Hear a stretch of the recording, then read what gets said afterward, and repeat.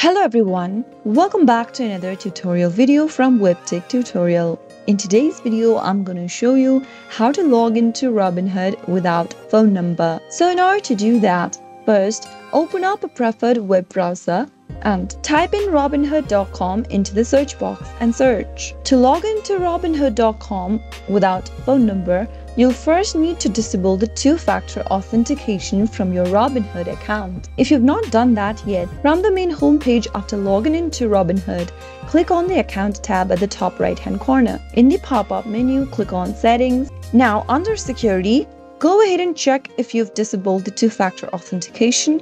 Make sure that you've disabled it, and then, after you are done with it, you can go ahead and log out of your Robinhood account. Simply go and click the account button at the top right and click log out. After logging out from your account, you'll be redirected to the main login page. Now, once you've disabled the two-factor authentication, you can simply go ahead and enter your email followed by your password associated with Robinhood and click login. And you don't have to enter the two-factor authentication code sent to your mobile number, and you'll be able to log into Robinhood without phone number. That is how it can be easily done. If you found the video to be helpful, go ahead and give us a thumbs up. Don't forget to subscribe to our channel by hitting the subscribe button. Also press the bell icon so that you'll never miss another upcoming upload from us. I'll see you again in the next video.